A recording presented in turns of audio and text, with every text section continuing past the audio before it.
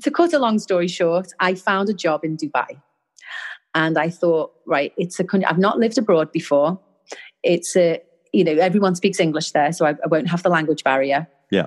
Because it's a huge, mainly expat-driven community. So I was like, it's going to be very different. So 6 months, I'm going to teach musical theatre out there. And I went because I just needed something different. And I also wanted a job that would pay me, a decent salary, and I could, in my spare time, I could write. Whereas in London, I was working lots of different jobs. Right. I was, just doing whatever I could in order to be available for auditions. I was working in call centres, in shops, in, night shifts and things like that. So I was like, right, I need something. And in Dubai, the theatre scene was very small.